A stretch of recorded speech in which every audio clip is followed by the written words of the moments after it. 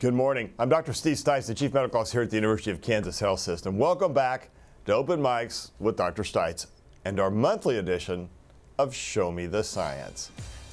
Today, we're taking you inside the operating room to see the work of our expert burn team. Fireworks keep them really busy this time of year, but instead of showing you watermelons blown up by M80s or hot dogs burned by sparklers, we're going to show you just a snippet of what it takes to heal a severe burn. And we'll hear directly from someone whose night at a house party ended up in the burn unit. One warning if you're squeamish, we are going to show some footage and photos of burn injuries on this program. We will spare you the most graphic images, but the pictures can still be a little shocking. Later today, we're going to check in with Dr. Dana Hawkinson to discuss the new CDC health alert on dengue virus. So joining me today on the desk are two surgeons, Dr. Dhaval Basar, not bad, and Dr. Julia Slater. Got that one right. Dr. Slater is also the medical director of the Burn Burn Center here at the health system. And also joining us is a very special guest, Jordy Lauterbach, who spent weeks in the burn unit back in 2012.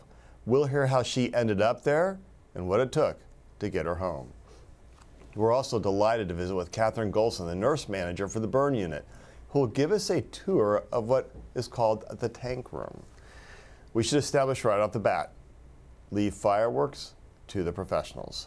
Last year, the U.S. Consumer Product Safety Commission counted 9,700 firework injuries and 8 deaths. The highest rates of injuries were among teens and children. Dr. Slater, Dr. Bosler, do you think some people simply don't appreciate the danger, or they just think it's all fun and games? I would rather say not some, quite a bit, a lot. And I think it comes with a certain gender and age. Male, teenagers, and young 20 and maybe a little early 30s. Yes. And unfortunately, that is our most common kind of demographics for injury starting tomorrow. It in fact started early. Before July 4th, we already got our early patients, but I think it will continue through the weekend, and I hope not beyond. So, medical director. Yes. Does the team just kind of look at July 4th on the calendar? They just look at that, say, and look at it with dread about what's about to happen? Well, I don't think our team dreads it, because everyone that's involved in the burn team is just so devoted to taking care of our burn injured patients. So I think there's a little bit of excitement, but there's a lot of preparation. So we are getting ready for the holiday. We have pulled our staffing in a specific way that we have extra hands on deck if we need it, both for the holiday itself and then, as Dr. Basar alluded to, the days after as we prepare to see patients, and unfortunately in the emergency room and in our burn unit. So earlier it said we're going to make a point that fireworks should be with professionals. Are you suggesting that professionals don't hold an M80 in their hand, light it, and then try to throw it a few yards away? Is that what you're suggesting? Absolutely. I think that's the definition of a professional who is going to do it from distance, do it in a safe way, and make sure everyone around them are also safe. And I'm guessing alcohol and fireworks are a bad combination. I bet most professionals aren't drunk when they're trying to play with fireworks. Or absolutely. Right, yeah. Absolutely. Anything that's going to impair your ability to consider what is safe and what isn't safe, or your ability to get away from something that's dangerous, is not a good combination with fireworks. Well, Jordy, thank you so much for sharing your story with us today. Take us back to 2012. I understand you were on the back of a trailer which is loaded with fireworks that weren't supposed to go off, but something happened. Something did happen. I was at a house party for the 4th of July, and was actually one of the people that it was a few days after the 4th that was standing on a trailer ramp talking to someone similar to how we're standing now, and someone came up and put a mortar in the wrong size pipe. At the time I didn't know, and most people don't, that there's different diameters within those mortar shells, but I got shoved down in there. And so by mortar shell, it's a firework. It's a firework, oh yes, yeah. The big pretty booms that go off in the sky. So instead of it going up and exploding, it went out within the pipe, therefore lighting everything around it. And unfortunately at the foot of the ramp was a cardboard box of about 300 mortar shells, which started to ignite at one time, which then lit everything else in the trailer. Altogether, I was told there was anywhere from like $10,000 to $15,000 worth of fireworks involved, and within seconds, everything had caught on fire and was igniting. So we're going to show some photos from when you were still on the burn unit. That burn looks really painful. Yes. Can you take it, kind of put that into words and describe it for us? The best way I have ever been able to explain it is you are hyper aware of every nerve ending that you have, and it feels like every nerve ending is on fire and being stabbed by needles. Okay, that doesn't really sound very pleasant. Now, Dr. No. Bob, sorry, you treated Jordy, and Yes. I take it these are second and third degree burns. Can you first of all tell us what that means? What is a second and a third degree burn? So secondary burn is where the outer layer of the skin that gives a little bit of color or epidermis is lost. It's burned. Also, the part of the dermis that is the deeper layer of the skin that is also burned. At various depth of that second degree burn decides whether someone will heal those burns or will not be able to heal it really well. So when that second degree burn is very deep and it goes through the layers beyond, like say, 2/3 of the dermal thickness, then those burns generally take either a long time or will never be able to heal. Third degree burns are where the entire skin thickness is burned, and usually those burns are not kind of able to heal themselves unless it's a very small spot or small area. And that's when you have to think about skin grafts, is that right? That's when we have to plan for skin grafting to help those wounds heal well. And most of the second degree burns, when treated well and when kind of well taken care of, should heal even with the large surface area burn that Jordy had. So, just to say it out loud, what percentage of your total body area was burned? Do you remember the percent? I was just under 20%, I believe. Okay. And we used to say that, and I don't think this is probably still true, you guys much better when we did when I was working at the burning back in the 90s, but burn area plus age could equal mortality rate. It does. There is a significant mortality rate with burn injuries. Absolutely. And I think that kind of equation is more and more true with older age and when the burn is much larger. Yeah. Yeah, you can't have an 80% burn injury on the program because there aren't many that have survived. Correct. It's difficult, and it's so easy to happen. It happens in a flash of a moment. As I'm taking, were you a fireworks fan before this? I wasn't. And I bet that didn't change after the injury. No, now I usually work on the 4th of July. That's Sonny, we have some photos of your burns as they healed, and appearance-wise, they do look better. Talk to us about the recovery process and how much rehab you had to do. So, recovery process, you start with lotion therapy. 4 to 5 times a day I was doing almost like a deep tissue massage into my burns just to keep them well lubricated, to prevent the forming of keloid scarring, or the thick scarring that you can see on some people, to keep my scars nice and flat. I wore compression stockings, and unfortunately, because it was both my legs and my arm, I got to basically wear full body for a year. And I listened to Dr. B. I did everything he said to a T for that full year. I did have a little bit of physical therapy just to make sure I was maintaining my mobility in both of my feet and ankles. Just so they can contract if you're not careful, right? Yes. Yeah. Yeah. So that was a little. Now, how long were you in the hospital? 17 days. It's a long darn time. It was. Is that a pretty typical story for a burn patient? Yeah, generally, we kind of say loosely it's about a day for every percent TBSA. So with Jordy saying she was just under 20% and she was there for 17 days, that's pretty spot on. Yeah. So 12 years later, do you still feel pain? Occasionally in the winter, if it gets too cold, I can feel a little bit of nerve pain in my ankles and feet. But predominantly day-to-day life, no, I don't. And you've got some children at home. I do. Right? How many kids do you have? I have 2 little boys. Awesome. Now, how old are they? 1 and 2. Okay. So they're young, so you probably haven't really taught them too much about fireworks. No. But what are you going to teach them about fireworks? They're for the professionals. Yeah. They are fun and they're cool to watch, but we don't always need to touch them, because I wasn't even touching them that night and I was still affected by it. Yeah. So Dr. Slater, you let us bring a camera into your operating room. We saw a case where someone had boiling hot liquid spilled on their foot, and this is where we need to pause and warn viewers. We're going to show you some footage of the burn injuries. It's a little graphic. Let's take a look at that footage. Now, Dr. Slater, walk us through this graft procedure and this whole thing about skin grafting and things like that? Sure. So first you're going to see us kind of take down the dressing. You're not going to see us when we get in there go ahead, but the first step is to really remove that not healthy tissue. Once we've removed that, then we can do a graft. And it's important to note, as Dr. Bofsar already talked about, it's really those deep second degree that aren't healing or the full thickness third degree that we're going to graft. And that doesn't matter how they got injured, whether it's fireworks or hot water like this patient. What you're seeing right now is that we're actually taking the skin graft. So that's a very thin shave of skin from the patient's thigh. I kept it on the same leg so that there would only be pain on one leg from where I did the surgery, but I also take it up higher away from the injury just because that's a spot where you can put some shorts on and cover the scar for the donor site. Once we have that very thin shave of skin, we're going to put it on this machine called a mesher.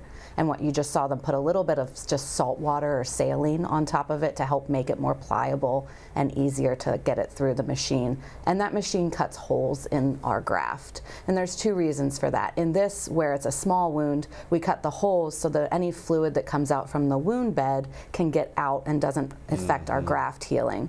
But if we have a very large burn injury, we can cut even bigger holes in the graft so that the skin will spread a lot further and we can use less donor to cover more burn wound site.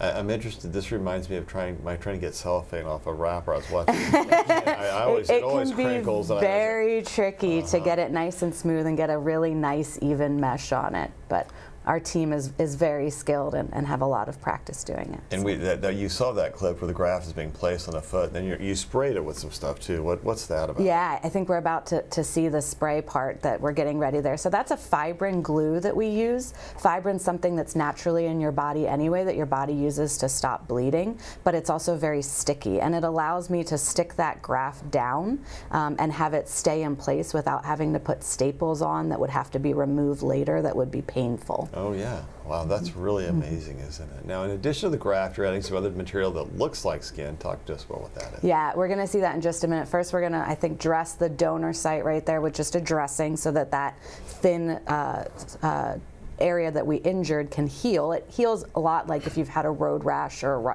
a brush burn, anything like that. Sometimes that's the most painful spot, isn't it? Almost always the most painful spot because it's basically at the depth of a more superficial burn. Yeah. And as your burn gets deeper and affects more nerves, it doesn't hurt as much. So 99% of the time, my patients are going to say it's the donor site that bothers them. And there's that material that kind of looks like skin. That's Xeroform. It's a dressing material. Has a little bit of antimicrobial property to it, but it helps it to not stick with the whole dressing once we put it on, so that when the patient's getting their dressing taken off, we can try to minimize the discomfort with the dressing change as much as possible. And we have a clip for one more clip from a different surgery. A young child burned by hot ramen. I hear ramen is a common cause of burns. That would not have jumped out at me until I saw that in the program. Yeah. Talk to us about that a little bit. Yeah, I mean, in general, any scald or contact are going to be our two most common causes for children because they're curious and they tend to be short, so they're reaching for things, they're pulling them down. And I don't know if it's just a matter of, oh, ramen, they think they can get their own lunch, it's there and they don't appreciate that it's hot. Yeah. But it's very common, and of course then you're dealing with both the hot liquid but also the hot noodles, and that tends to lead to a deeper burn. So one thing we see in the video is the temperature. How hot is it inside the operating room and why? Yeah, so if you've ever had surgery and you remember going into the operating room, you probably thought, boy, it's really cold in here, and that's to help prevent infection, but also because all of the staff in the OR is wearing a lot of extra layers with the gowns, the gloves, and we have really big lights that are on us, so it gets warm. But when you have a large burn, one of the primary things your skin does is really temperature management. And so you can't keep yourself warm if you have a large burn. And so we actually make the room anywhere from like 80 to 95 degrees so that we can keep our patients warm. Wow. And we kind of just sweat it out. So one thing we've been talking about are the burns, but sometimes burns are accompanied, especially with fireworks, by explosive injuries where people lose parts of their body. And that is, again, very common. And any explosive, like think of that M80 as the explosive, and the person who gets injury is the one holding it. the hand. So losing kind of fingertips to whole finger, and worst is the whole hand, especially if it's a younger child. That explosive power is such that we have had patients, young patients, losing entire hand because of those. So again, I know that as a child, I was excited about fireworks. Oh, I've done it. Yeah. I will never allow my child to do it. And the reason is I've seen enough injuries, and no matter like how careful you are, eventually use of those fireworks in a non-professional setting causes injury. Now, there are statistics, right? Oh yeah, it's only say 70 or 100 fireworks injury in Kansas City area, but per person who's going to have it, it's going to be 100%. Yes. And that is the challenge. I think we have to remember that when professionals work with explosive devices, they tend to have a fair amount of manufacturing rigor. They tend to have a lot of safety equipment on, and they tend to do it at a distance. All three of those things are negated when you're working with a firework. I don't think there are a lot of manufacturing standards for fireworks. Just about anybody can make them. People who don't operate at a distance, they're right there on top of them, and they don't wear protective equipment. Correct. So we increase the risk of danger just by doing it. Now, is it fun? So I can't tell you how many matchbox cars I blew up in my sandbox when I was a kid. I did. I mean, I was all into the little firecrackers and things like that. As I got older, a couple things happened. There was a near miss, and it spooked me. And I was like, you know, I think I'm going to start going fishing on the 4th of July because I don't have to worry about that. And, you know, with my kids, it's like, yeah, we're not doing fireworks at home. And I sometimes think, well, I miss it, but at the end of the day, I don't miss the possibility of the injuries. Yeah. And I know we talked a lot about kind of the more explosive type kind of fireworks, but simple enough fireworks, sparklers, Roman candle, they are very common reasons for us to see like our pediatric, pediatric burn patients. And it is because it's a very, very high temperature, very close to the body, essentially hand, and any mistake of just suddenly touching it, or the sparkles kind of landing on the hand, and child becoming kind of, gonna get scared, drops it on their feet. Yeah. Like we do see those burns like every time around the July 4th time, and unfortunately in pediatric patient at a pediatric age, the burns are more common, not from explosives. Those are the worst ones, but the most common ones are the sparklers, Roman candle, and lots of other more beautiful looking fireworks, seemingly very safe fireworks, but those are the ones that lead to kind of burn. And in your case, what a tragedy to have to go through all that. That's just crazy.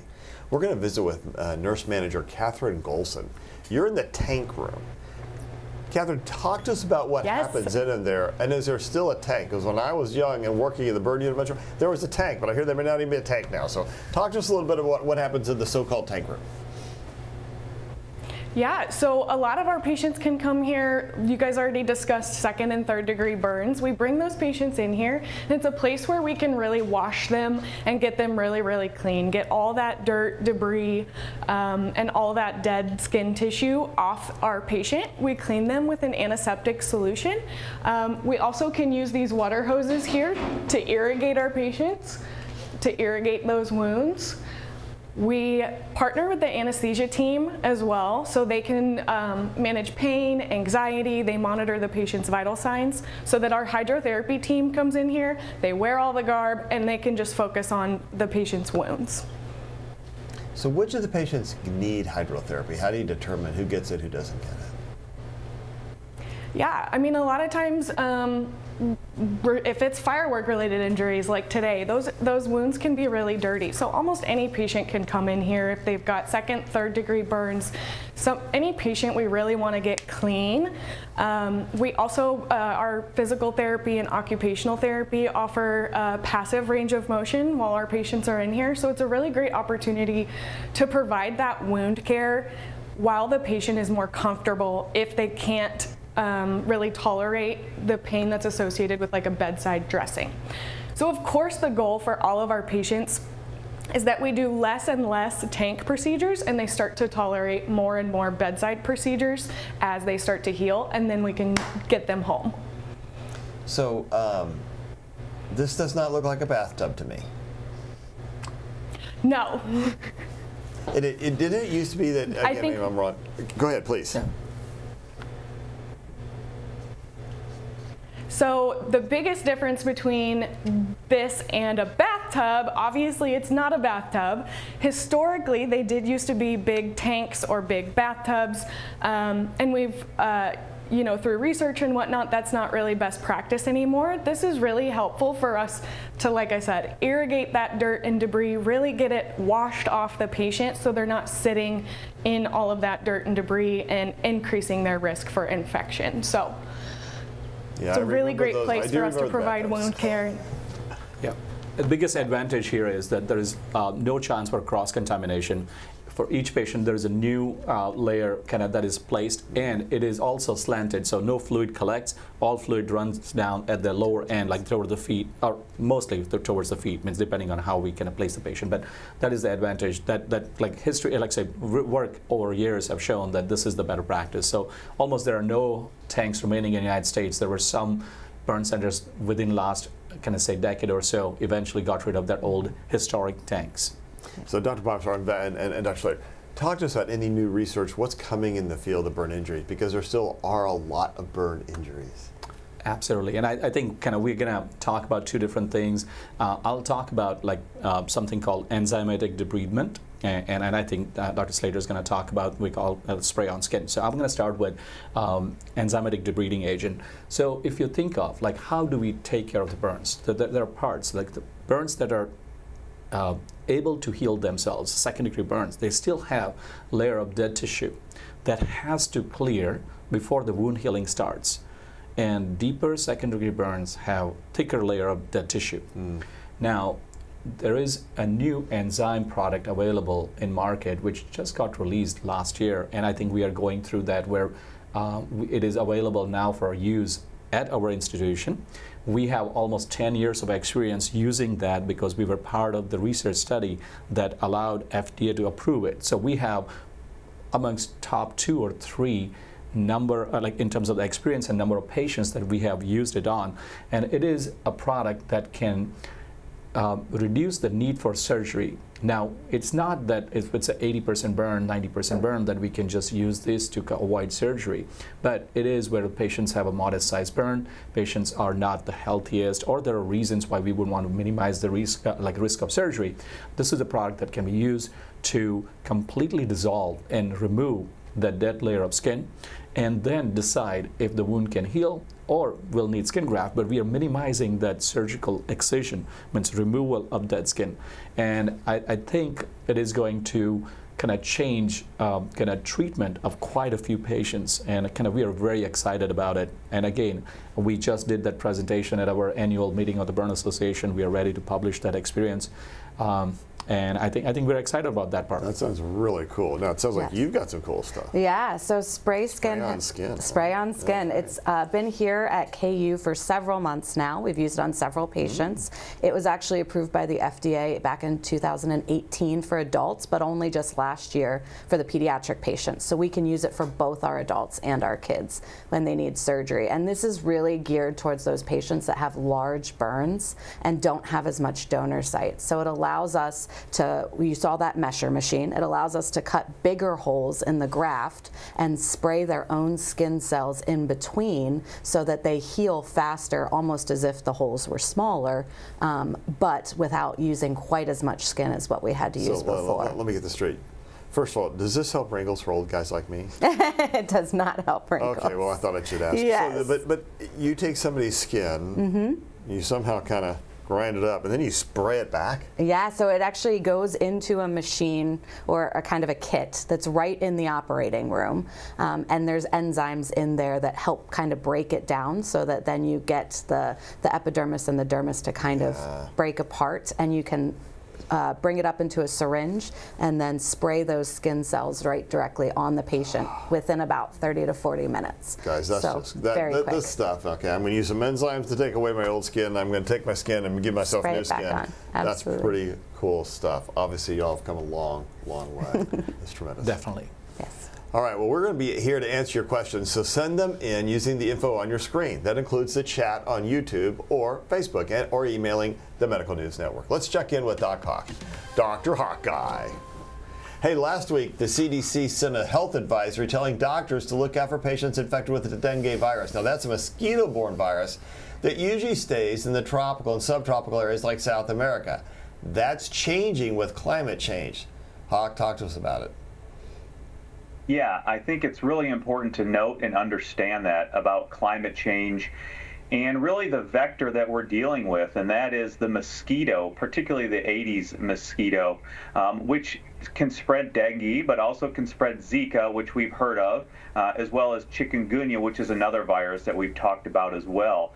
They have noted that certainly Puerto Rico has had a significant increase in outbreak of this viral disease, again, dengue virus.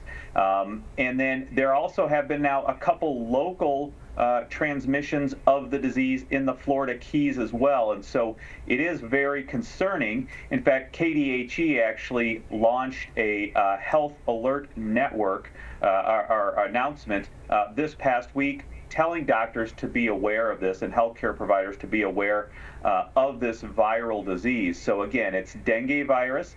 There are 4 serotypes.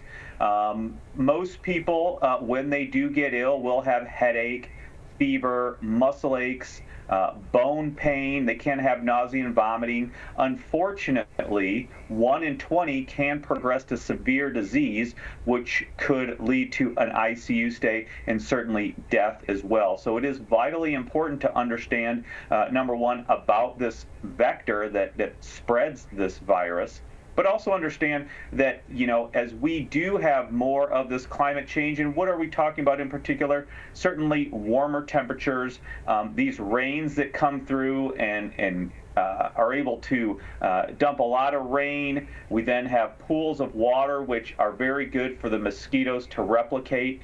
We can certainly see maybe these mosquitoes, but also the virus and the infection moving north. Again, we have seen it in the Caribbean, we have seen it in Puerto Rico, and now some recent local transmission in the Florida Keys as well. So I think it's going to be very important to understand that. But also, what can we do to protect ourselves? So again, it's the mosquito. This particular mosquito bites during the day. So we need to protect even when we're outside during the day. We do have the ability to have this mosquito in our region, but also we have to understand that there is West Nile virus. And for the last 2 summers, KDHE has also put out health alerts for West Nile virus. Now, it's a different mosquito. It's a mosquito that bites during the nighttime. However, the protection mechanisms, the prevention mechanisms are the same. It is wearing long clothes. It is wearing insect repellent with DEET or anything else that is EPA approved to help repel insects as well. And those things are going to be the best thing to help prevent bites from the mosquitoes and the potential transmission of any of these infections as well. Well, that's a pretty difficult, message really, because we're going to see more of it, I think, as temperatures warm and we see more tropical diseases here in the Midwest. So both West Nile virus and dengue fever are a challenge. And I know we had cases last year of both, and looks like more coming this direction as the climate changes, you think? Yeah, I think we have to assume that at this point, and we have to assume that so that we can be able to give that information to people and let those people understand that and protect themselves. We have seen recent severe infections of West Nile virus around the state of Kansas, but also here at our health system and locally in our community, and it does impact those people as well. So I think it is very important to understand these prevention techniques against these vectors, whether it's mosquitoes or ticks, are really the same. It's the long clothes, it's being aware of your situation, it's wearing the insect repellent. Certainly if you're out working in the garden or working in brush and you know that there are ticks around, obviously doing tick checks later when you come in. But we are in a constant battle with the world around us. And currently right now we're speaking about these insect vectors, these ticks and these mosquitoes, but we can do things to help prevent you from getting bit by those insects and infected with these bacteria and viruses that those insects can harbor. I know I always smell better with deep woods off around me, and so that's what I keep doing. I'm just going to look really quickly at our plastic steams. You're not worried about all that DEET on our skin, right? Not that I know of. No, I would just say if you're going to use it because you're going to be out, when you come back in, just get a good shower with soap and water and get it off. Yeah. And obviously don't touch eyes, mouth, right when it's still wet on your skin. And you'll smell better then too. Now, so Hawkeye, any COVID updates? Feels like I was talking to one of our urgent care doctors. They're like, I just saw 7 new COVID patients the last couple of days. Any sense of the community where what's COVID is doing out there? Yeah, well, and I would certainly say before we get to that, we know it's going to be the holiday weekend, so wear your sunscreen. And if you are wearing sunscreen and insect repellent, it is always important to put on the sunscreen first and then the insect repellent. As far as COVID goes, certainly throughout the nation, it is still in the low area as far as recognition, and most of this is because of wastewater that they're doing the testing where they can see levels of the virus in the wastewater. Again, that's most of the nation. The West in particular, though, has seen an increase over the past few weeks.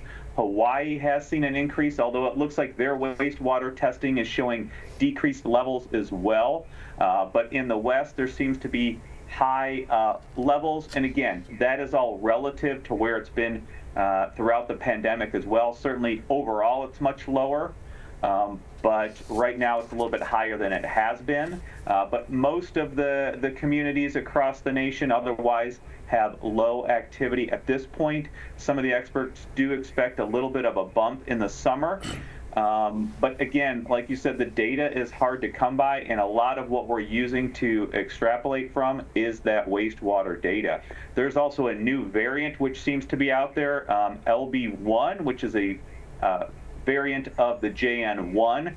Right now, I don't think there's anything to be too concerned about. Again, we know that there is immune evasion by all of these variants, and that is mostly specifically for the antibodies that our body produces, but we still have very good T-cell immunity to these variants. Nothing fundamental has seemed to have changed with this virus or the disease it causes, and nonetheless, a lot of people have vaccination immunity, infection or reinfection immunity, or a combination of both of those. All right, thank you, sir. This has been a terrific start so far. Let's go to Alexis Del Cid, because I know she's been watching for questions from our community. Alexis. We have a question from Yen Liang. So Yen wants to know, we know we should put cold water on a burn. Is there any reason why someone should not put ice on a burn? Can ice do more damage? Great question. Yeah, great question, and commonly not known, but definitely don't put ice on a burn. So when you're putting ice on a wound, you're doing it to try and decrease swelling, which means that it causes your blood vessels to get smaller, called vasoconstriction. And when that happens with a burn, it actually decreases the amount of blood flow to the burn, and it can cause it to get deeper or worsen the burn. You're also more prone to tissue damage like frostbite because your sensation is going to be altered. So cool water is great as long as it's from a clean source, but definitely no ice. What about tap water? Is that clean? That's clean. Okay. So even when I burn myself in the kitchen, I'm always burning myself in the kitchen, but I'm always putting ice on it. Don't do that, please. That was no. Alexis, do we need to have a conversation about your skills in the kitchen? I know. Well, get in line. Yeah. Jeremy Enser wants to know, are there any types of burns or places on the body that are easier or more difficult to do grafts on? Any area. So I think I'll be bragging to say that, yeah, I mean, this is what we are trained for. We should be able to take care of kind of doing skin grafts anywhere on the body and take skin graft from anywhere on the body. But I'll say it is always difficult to kind of get really good, even skin graft and the results for, say, if it's a bad facial burn. Right, it is difficult. Same thing for the neck. Not that we cannot do the grafting, but how the healing happens, how the scarring happens, how our ability to control that process of healing and scar contracture is difficult. So I would say even if it's not difficult surgically or as difficult for us with experience.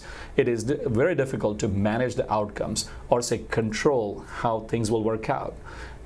And I think other areas we are just routinely doing it. I don't think we even think from the perspective of difficulty. Cool. Joellen has an excellent question. Joellen wants to know if there are ever mental health professionals involved in the care for burn patients. Absolutely. We are so blessed here to have great mental health support. We utilize both our psychiatry teams, but also really our neuropsych rehab team, who is phenomenal here, led by Dr. Carrillo, and they are involved with all of our major burn patients that are admitted, both helping with any mental health problems that they had coming in, but it's very common in these large burns to see acute stress disorders, start developing PTSD symptoms, and they're just so helpful with it. Did you have any of that? I would say I had slight PTSD. Just the noise of fireworks was very triggering for me for a while, and actually the smell of sulfur. Oh, yeah. I had a hard time with that for a few years, but luckily it's been over 10 years and I'm pretty trigger-free at this point. Alexis. I have a question for Jordy. What is the sensation like in the areas where you were badly burned? Is there any lack of sensation, or is it more delicate?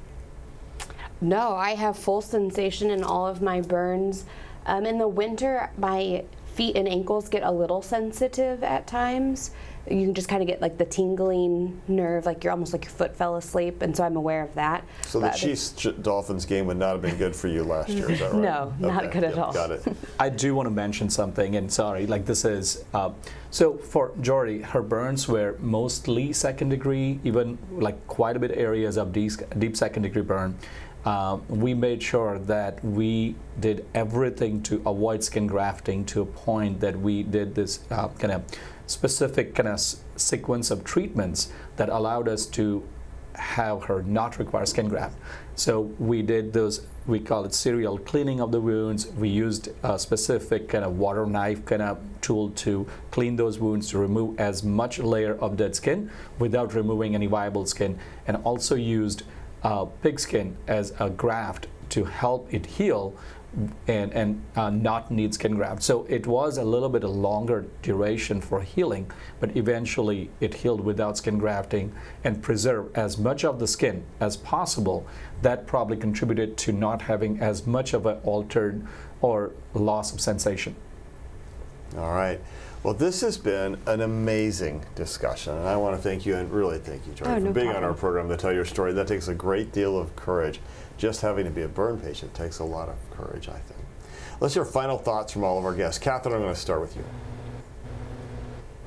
Sure. You know, we're here and we're ready. Our teams are ready to treat patients if anything unfortunate happens, but we're really, really hoping everybody has a safe and happy 4th of July, spend good time with friends and family, but ultimately be safe. You know, that's a great point. You know, just to say, I think the greatest gift to the burn unit is a boring 4th of July. So, all right, Jordy, final thoughts. I'll repeat what she said. Be safe, be aware not only of where you are, but those around you. Because when you take fireworks in your own hands, you're taking that into everyone else around you's hand. So just be conscious of other people, safe distance, and really, if you can, find something local. We have so many things in our community, and we're so blessed with that. Go sit and park yourself in a lawn chair with your family and just watch the professionals do it. It may be raining, but I think this year we'll see what. Dr. Bombshell. Oh, my daughters love when I kind of mention this. I know, again, the statistics works kind of in favor of you because only 100 or so burns happen during July 4th weekend. But make sure you're not one of them, and make sure you're not that stupid. Well, and the problem is you can't control it a lot of the times. Right. Exactly. These things happen because of manufacturing flaws. You don't know. So every time you're doing it, it's a throw of the dice. Exactly. Dr. Slater. Absolutely. Safety is key for this, but definitely if you have any little ones around you and anyone around you is doing fireworks, make sure, just like if you were at a pool, you always have eyes on the kids, because in a split second they can go over and reach for something they shouldn't. We are blessed here to be able to treat both kids and adults and be the region's only verified burn center that does treat both. And so we're here to help, but just extra eyes on the kiddos. So I want to thanks for everybody for watching and listening, and just to say out loud, a shout out to our burn unit team. Great representation here, but there's a whole team out there that are doing this work every day. It is a labor of love. I've always thought this is one of the hardest of all human injuries because of the mental part, and it can be so disfiguring. And the work that you and your teams do to bring people back to life and to bring them back to as normal life they can is nothing short of astonishing, and just such a great act of faith for people. So, I mean, it's an act of love, and I just want to say thanks to all of you for doing that. And it tells us what we can do when we work together. We see a lot of fights out there in society and things like that, but the miracles we've spoken about today are the example of what happens when we let faith, hope, and science work together. We can have a better life. That's what being in medicine is about. That's what we want to do with you. Let's hope we can do that in our everyday life as well. Thank you for being part of this program. Remember, together we can live long and prosper. Coming up Friday on the Morning Medical Update, Kenny Karcheski knew he had a heart murmur, but he refused to believe that open heart surgery was the only solution. I'm Alexis Del Cid. On the next Morning Medical Update, a second opinion uncovers a less invasive option that had Kenny back on his feet within days. Friday at 8 a.m. Subscribe to our Morning Medical Update and Open Mics with Dr. Stites podcasts. Now, everywhere podcasts are available.